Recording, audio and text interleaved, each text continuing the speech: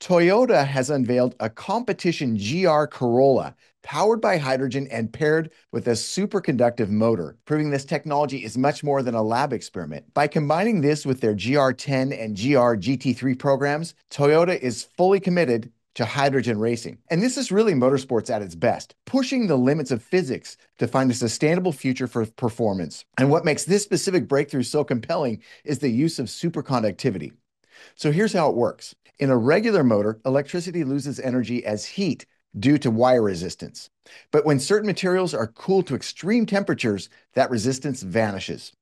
Toyota did it by putting the motor inside the fuel tank. Since liquid hydrogen has to be kept at negative 253 degrees C, it acts as a free coolant, allowing for a smaller, more powerful motor that increases the car's range by 30%. The result is a racing machine that preserves everything teams care about. At NewHydrogen, we get it, and that's why we're developing a breakthrough technology designed to produce the world's cheapest clean hydrogen. To see how we're tackling that challenge, visit newhydrogen.com.